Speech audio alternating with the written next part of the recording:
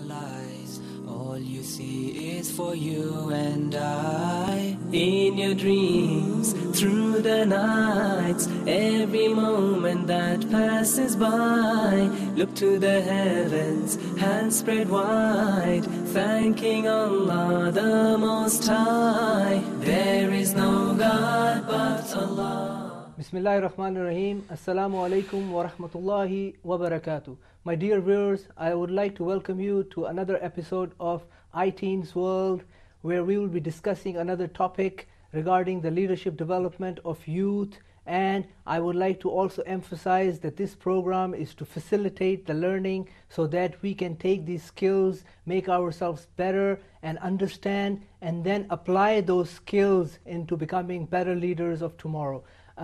This topic today is a very important topic. It talks about emotional self-control. And I would also like to welcome our guests, young guests that are part of the program that will involve in this discussion. We'll start with... My name is Abdul Mateen Yusuf. I'm from India and I'm 17 years old and I'm in year 12. MashaAllah. Welcome to the show. Thank you. Assalamu alaikum wa rahmatullah. My name is Atiq al-Rahman and I'm 18 years of age and I'm in year 13. MashaAllah. And I'm from welcome. India. Welcome. Assalamu alaikum wa rahmatullahi wa barakatuh. My name is Amar Timsah. I'm 16 years of age. I'm in grade 11. I'm Canadian of Lebanese origin. MashaAllah. Welcome to the show. Thank you. We'll quickly start into the topic, and again, like I said, it's to facilitate a discussion where we can learn these skills, discuss, and then try to apply it in our lives. And it's not just for youth, but also for parents. I like to reiterate the fact that this show is about learning from you of how we can better develop these skills. So going back, I want any of you to tell me, what do you think of emotional self-control? What is it? Basically, emotional self-control, as I think, is one of the most important aspects for a person, for a human being. Because everything you do, like when you interact with the world, outer world, if you don't have emotional self-control, you will lose at every point. Like anger, we say. If you can't control your anger, and you expose yourself to the world, and then at a point of time, there's some argument maybe with your boss, or maybe with the teacher, or maybe with anyone, and maybe that ability that you can't control your anger will make it a bad effect, like you couldn't control your anger, and you said something to your boss, maybe he fires you, and then you have lost everything. So gaining that emotional self-control on yourself is very important for us. How do we do it? Again, when we talk about emotional self-control, we need to go back again to the foundations of our I deen. think from the Quran and Sunnah perspective. I think in a hadith of Rasulullah sallallahu alaihi wasallam, he said, "جُعِلَتْ قُرَّةُ عَيْنِي فِي الصَّلَاةِ." The peace of my eyes is in salah. So I think practicing salah is the best option for us Muslims. And also, I think add to that is the dua. I think they said when you are stressed, when you have some emotional disturbance, you go back to Allah subhanahu wa ta'ala and make dua. I think dua brings you closer to Allah and it helps you on those things that you're struggling with, especially in anger management, like you said, salah. Now the science says that, salah gets your blood pressure down, cools you down, only when you are actually applying those principles. So it's not just another physical worship, but it's that the is spiritual when worship. You really practice salah in its way, like you really do it from your heart, not just like you go in a mosque and then True, yeah. spread your hand. Umar, because salah is like a wave. It is a wave, and then when you pray, and your wave and the wave of the salah, if it matches, that's exactly when you're praying. MashaAllah. Umar, you were giving us a hadith on anger. One of the Sahaba asked the Rasul for advice. So Rasul sallallahu alaihi wasallam told him, "Don't be angry," and he repeated it 3 times, emphasizing on how important controlling your emotions would be. Mhm. So this is just one aspect. This is anger management, like when we can call it, like, controlling your anger in terms of, when you feel really frustrated, you go back again to the deen, you go back to again the foundation. Then what does the foundation say? Don't make your decision when you're angry. Cool down. Think. Because obviously you would go to a rash decision that in the long term may not be feasible. Yeah, true. And that's just one part, but what other examples do you think? In this one was the extreme we took, the anger, and on the other extreme, if you go like the person who is like totally calm, like too much calm. He's too passive. Yeah. Like he's too passive. Exactly, your point. Like if somebody steals his money, he's walking on the street and somebody stole his money, and then instead of doing something about it, that how it is you, maybe catching him or something. Okay, Allah is obviously nobody would do that. No, I'm just giving an example. Yeah, true, of course. But I think a better example would be a person, for example, in school. A lot of people, they're very passive in the way they deal with their studies, or the way that that occurrence happens to them. Hey, you know what? You might fail this year. Yeah, okay, no problem.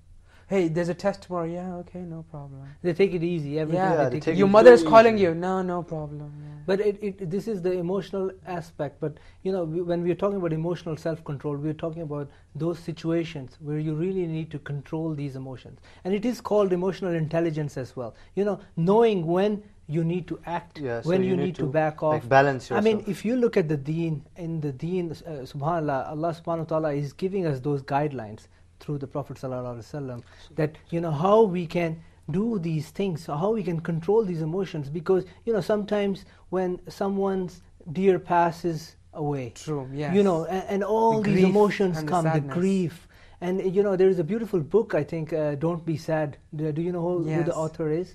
I'm not sure. Yeah, it's a very nice book, and it talks about the same thing, that you don't have to be sad when grief comes to you. Yes, sadness, we are human beings, will come to us, but then we go back to Allah subhanahu wa ta'ala, and we actually pray rather than crying for the person. We pray. Exactly. I mean, when the Prophet sallallahu alaihi wasallam passed away, so many people started crying. It's natural. The Sahaba couldn't even get up and walk. Yeah, but it's natural, but then you're overcoming that emotions. Sabr. Sabr, the Yeah. patience, because this is another aspect of a Muslim, and this is the guidelines that we take from our deen and apply it to become, enhance our skills in leadership.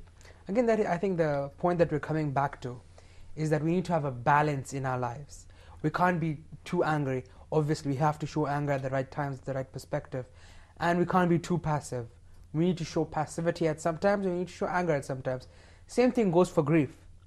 Obviously, you need to grieve over something that you lost, but you can't grieve beyond a certain limit. You can't go, for example, people in certain parts of the world, they go hit themselves and they wail and they cry and they do all sorts of weird stuff just because somebody passed away. Yeah. It's a natural thing. Yes, we understand. It's quite a big... But there are also guidelines to do that, and this is what emotional self-control requires you to do. It's like in all aspects. See, Islam is a complete way of life. It tells you what to do when you're angry. It tells you what to do when you're in grief. It tells you when you're in a certain situation. But let's go back to the youth and see. Brother Wasim, now, previously you were talking about when the Prophet ﷺ died and how the Sahaba reacted. We can see that although the Sahaba had hundreds of great acts, they are not perfect, because Umar ibn al-Khattab, due to his anger, when the Prophet ﷺ died, he said, anyone who would say that the Prophet died, I would cut his head off. Yeah. And then he cooled down, subhanAllah, like it tells you that not all the companions of the Prophet ﷺ, like, they managed all aspects of the deen, perhaps in a way which was different than how we can approach. But the guidelines are there. The Prophet So basically we should ponder right now is, how do we control it? Yes, how do we control that? I think for that you need to understand there is something called emotional intelligence, which is basically looking at things in a different way and thinking that actually, all these things are to happen. and how do we manage that situation will make us better leader. True, I had a situation once in which a person who came to our house as a guest, one of their daughters, it was 2 or 3 years old, was playing with the doors and she got her hand stuck in the door. And everybody became panicky and everybody's trying to do something to the door. They're screaming, the mother is crying, the grandmother is screaming, people are trying to calm things down, people are screaming. At the end of the day, the person who was most influential at the end was the person who took a step back, got out of the mess, analyzed the situation, really thought about how the door works, where is his finger stuck, and then finally applied that, okay, let's take all the emotions out, let's go and actually get the girl out. Because when you're upset, when you're angry, when you're panicky, yeah, you don't know what to do. You just you whatever the first thing that comes to your brain, that's what you do. So maybe you take the wrong step. You take the wrong step, and you don't look at things from a bigger perspective. Yeah, like when they say in certain first aid trainings, they will say step back. First assess the situation. Look at what's happening. Think before you leap. leap. Think before you start doing anything to the body or the person on the ground, the person who's injured. First assess the situation, see the environment, and then go and take care of the situation. You can't tackle the situation just as it comes. And this is what emotional self-control is. You don't let your emotions take over and then you realize that you have done something even more horrible than what it was. Yes. And in such situations we see it all the time. But there is another emotion, how emotionally sometimes we can be really disturbed by, video games, for example. I think in youth, they're so attached to the video games or their, drama series that they will just involved in it so much that at the end they will perhaps miss salah, addiction, Brother Wasim, yeah. More important priorities. Yeah. Like even the movies, like if there is some drama, sad movie, and if the guy or the girl, he saw the movie, and then he is depressed because of the movie for a week. Subhanallah. Yeah. The effect of the movie, the effect of the climax, which was the effects of the media, basically, really was so much on the guy. That's why you can't put yourself in that position. You should not put yourself in the position where you have the media affecting you on your daily life.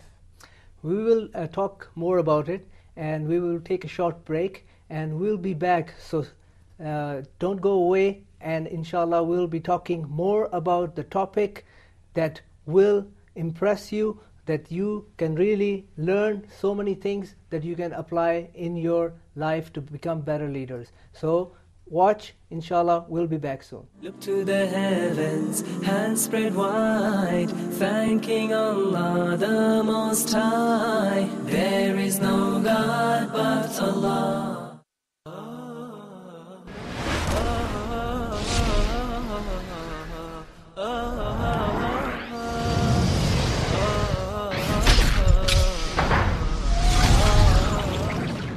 We can't just take knowledge and keep it as information. We have to transfer it into action. When he got up, he said one thing. Asalla nas? Did the people pray? In Hajj, for example, the primary example of how multiculturalism really looks like. All equal. I've got a dentist in Canada. Even though he's ripping holes in my teeth, he's got great akhlaq. I love visiting him. Identify the issue. Analyze it. Challenge it. And then try again. Because if you fail, big deal. Try again and keep trying.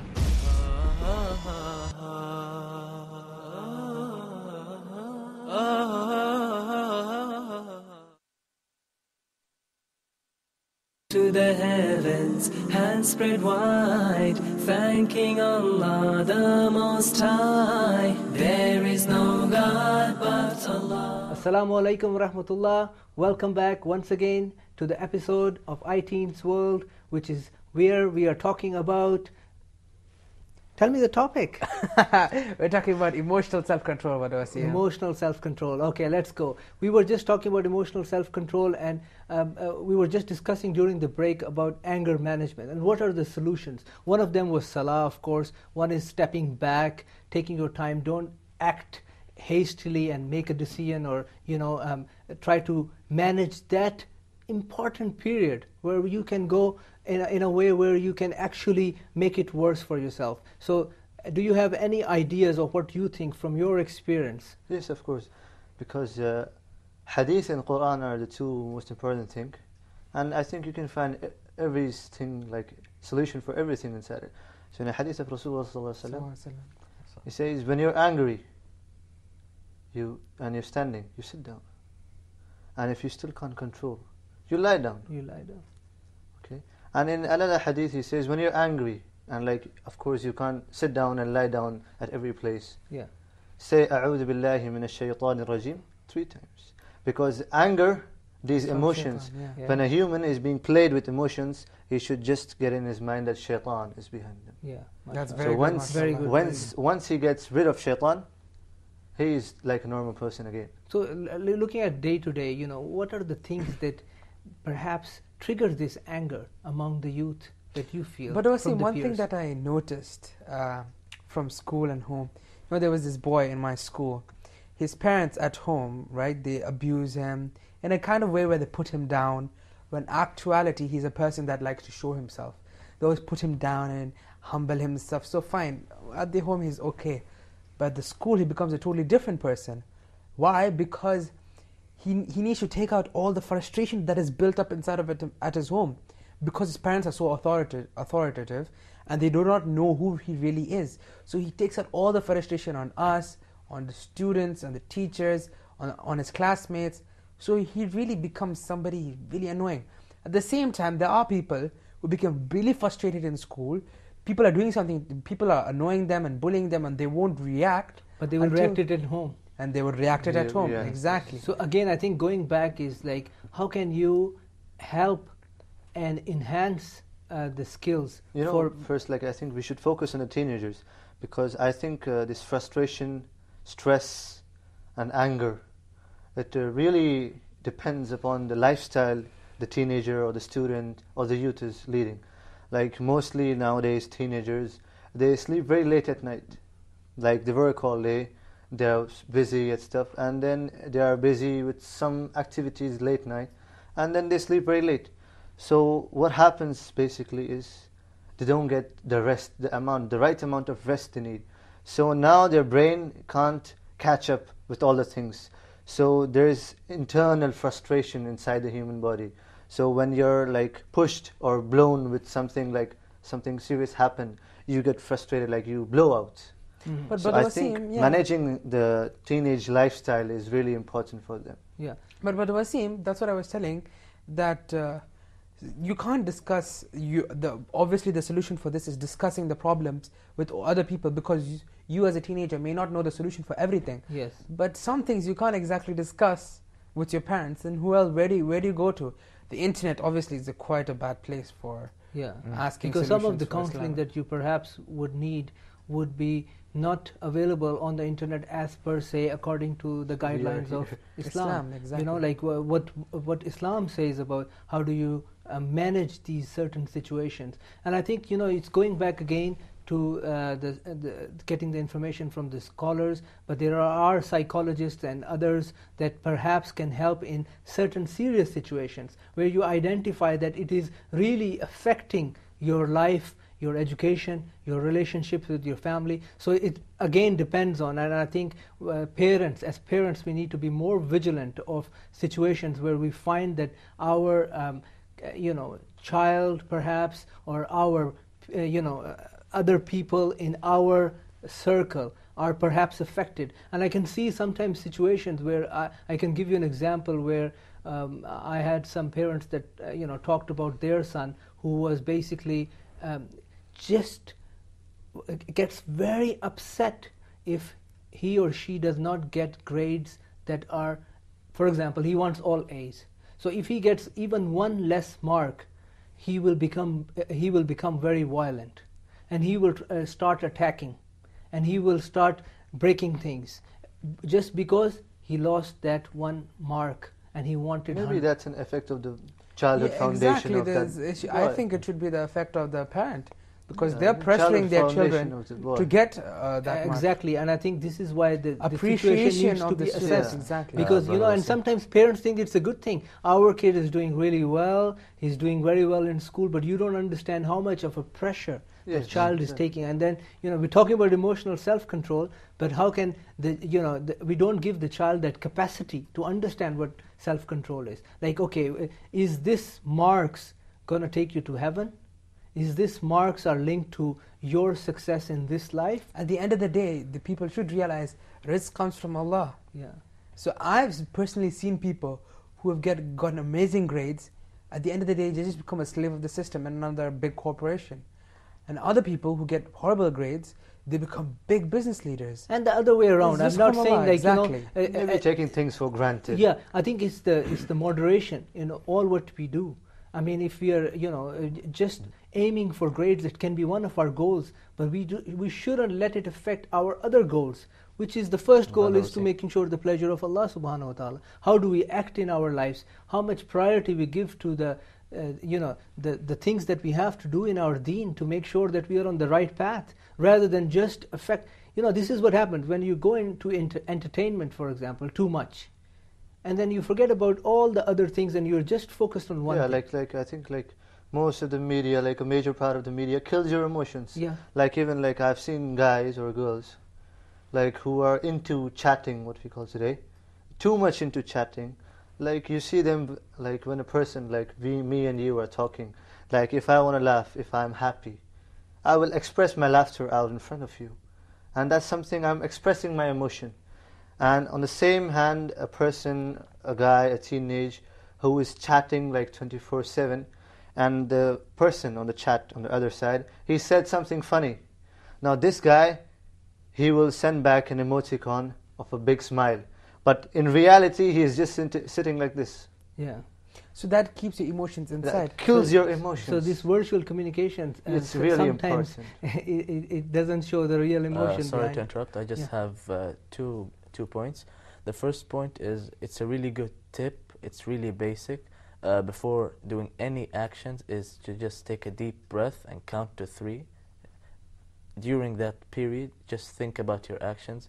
I'm talking from personal experience. It Yeah, has and really making worked that out. intention, your life is all about the pleasure of Allah, Because like you said. maybe you're talking with your parents and they said something and it made you angry. If you reply, you're gonna reply in an offensive way, which is gonna be It's gonna disobeying count as your a sin, parents. exactly, That's yeah. why if you take a deep breath and think about the situation, then you can reply accordingly without disobeying your parents. Mm-hmm. And the second thing you were saying? I lost track of thought. It's okay. I think Abdul Mateen, we were just discussing. Yeah, about the entertainment. Yes, exactly. exactly.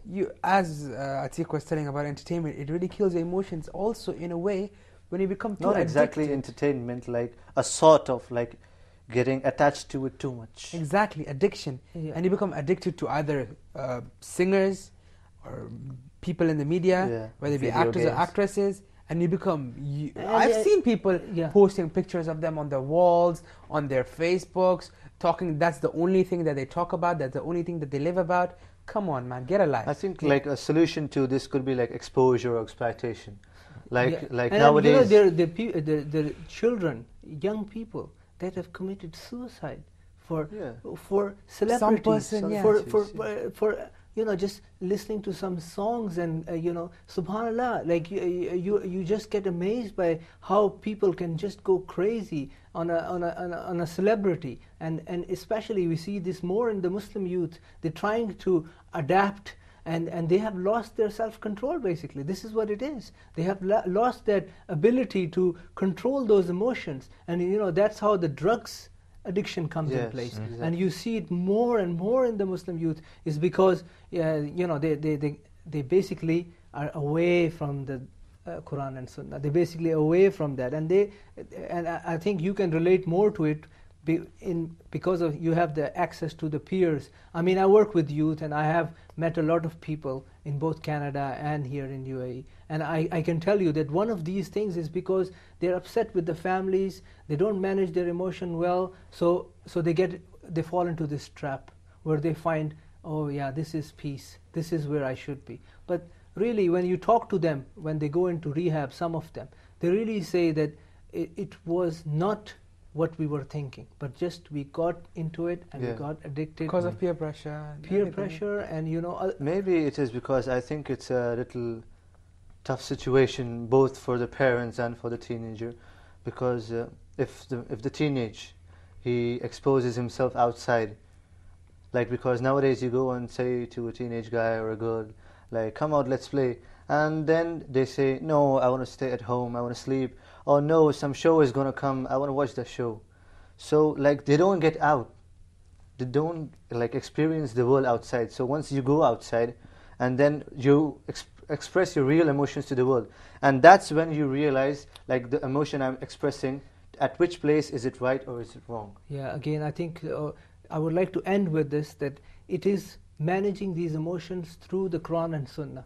Because if you really follow it, and you follow those guidelines, you know, you will develop those relationships. Exactly. The real relationships. It's not on the internet. It's, you know, we talked about in our previous episode certain things about making the charity and going to these people, empathy and sympathy. When we actually practice these skills, we become better in managing our emotions. So like, we can recall now, like, all we have discussed, like, the best way for managing is salah, first, most important, and then the ahadith of Rasulullah sallallahu alaihi wasallam, the tips he has given to us, and then the best part is changing your lifestyle. You should, like, at the end of the day, you should analyze yourself, like, how is your lifestyle?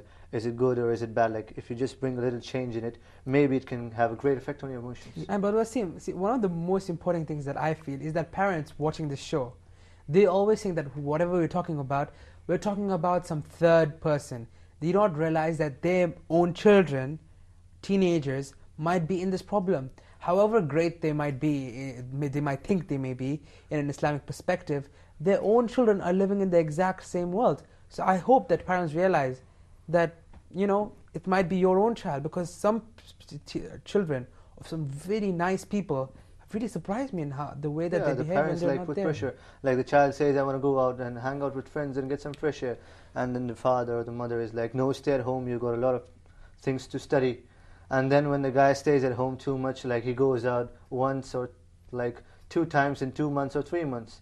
So he has basically killed his all emotions, and then And the as parents well, blame let it be the social. drugs or the They get addicted to interactions with social school as networking. well. Okay. Thank you again. I think you know, the discussion was wonderful. I would like to thank you, Allah subhanahu wa ta'ala, once again for giving us the opportunity to discuss this important topic. I would really appreciate that you go back and look at this subject, try to see where you can get those skills. But again, it's very important to have that companionship. It's very important to have the people around you to guide you. It's for parents, it's for teachers, it's for students, it's for the youth to look around and find the right people, be with them. You will learn these skills and inshallah become better.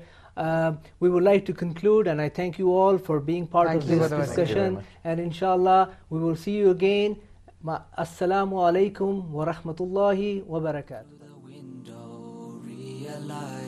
All you see is for you and I. In your dreams, through the nights, every moment that passes by, look to the heavens, hands spread wide, thanking Allah the Most High. There is no God but Allah, Muhammad is His messenger. Look to the heavens, hands spread wide, thanking Allah the Most High. There is no God but Allah, Muhammad is His messenger. There is no God but Allah, Muhammad is His messenger.